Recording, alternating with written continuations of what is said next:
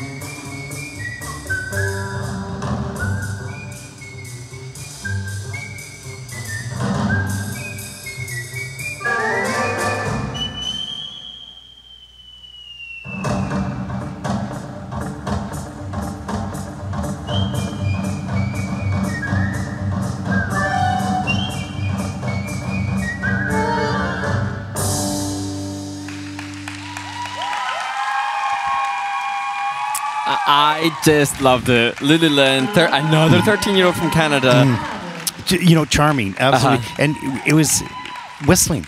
Yeah. The whole program was whistling. I mean, that's the unusual approach, innovative, and distinctly her.